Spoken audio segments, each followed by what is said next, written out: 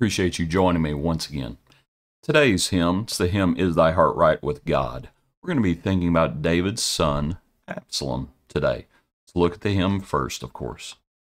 Have thine affections been nailed to the cross? Is thy heart right with God? Dost thou count all things for Jesus but loss? Is thy heart right with God? Is thy heart right with God? Washed in the crimson flood, cleansed and made holy, humble and lowly, right in the sight of God. Thank you, Brother Lee Elkins. Appreciate it. Today's passage, 2 Samuel chapter 15, verse 1. After this it happened that Absalom provided himself with chariots and horses and 50 men to run before him. Now Absalom would rise early and stand beside the way to the gate. So it was, whenever anyone who had a lawsuit came to the king for a decision, that Absalom would call to him and say, What city are you from? And he would say, Your servant is from such and such a tribe of Israel. Then Absalom would say to him, Look, your case is good and right, but there is no deputy of the king to hear you. Moreover, Absalom would say, Oh, that I were made a judge in the land, and everyone who has any suit or cause would come to me. Then I would give him justice. And so it was, whenever anyone came near to bow down to him, that he would put out his hand and take him and kiss him.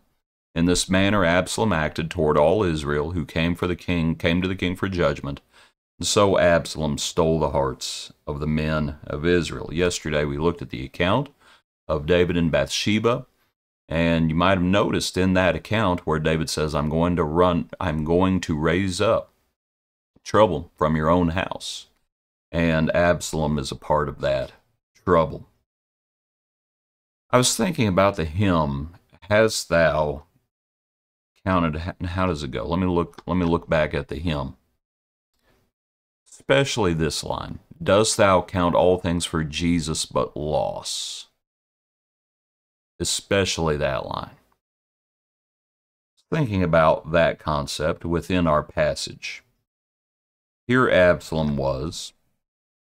Other verses describe him. He was an extremely handsome fella. I believe he's the one who talks about no blemish was on him. He was good looking. But the Lord doesn't look at things like that, does he? But man does. Man does. The Lord makes that point when David was chosen, actually. When Jesse's sons were brought forth. But a lot of folks look at outward appearance.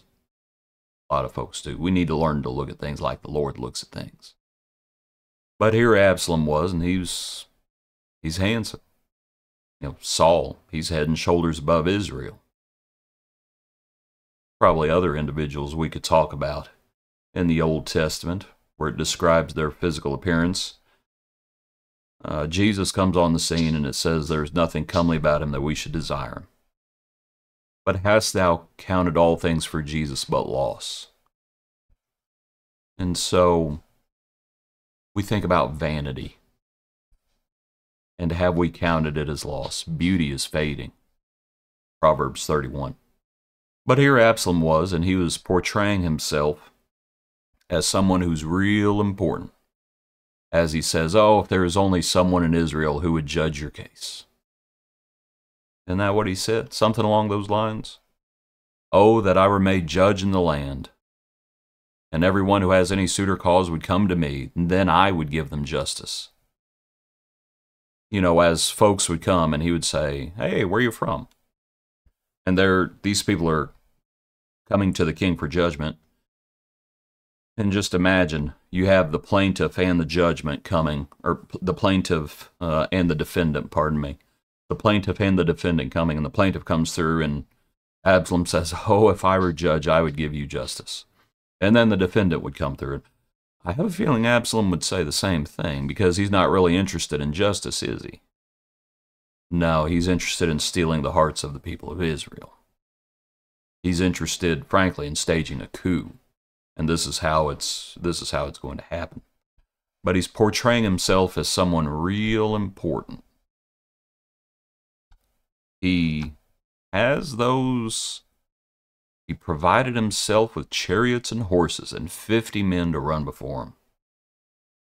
As he counted all things for the Lord his loss,